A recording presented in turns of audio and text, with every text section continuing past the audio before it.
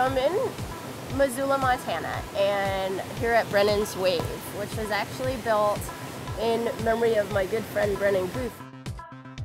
My plan is to be here all summer training, and in a couple days is the United States Freestyle Team Trials right here on this wave. So all the really good people from the United States are here training.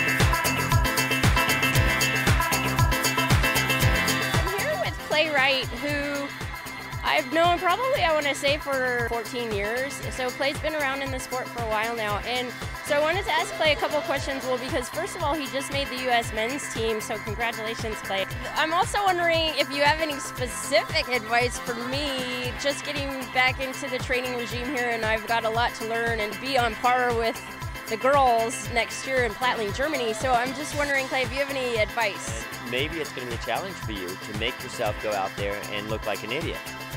So I like to say, get your head wet early and often. When you go for a play session, don't expect to be upright. Accepting the fact that the only way to learn is to look ridiculous, and going out there and saying, these are the tricks I'm working on today. Maybe that none of them are tricks that you can do. Really good note to end on, and actually I was asking myself that after Germany. And I was on that fine line, to be honest, that I was like, do I actually want to do what it takes to be able to be at this level? And so I really did. I had to ask myself that, and I said, well, I'm just going to get to Montana and see how I feel. So the cool thing about being here and watching you guys and being back in the scene again is it did give me that inspiration back, and now I do want to go for it, which is a really good thing.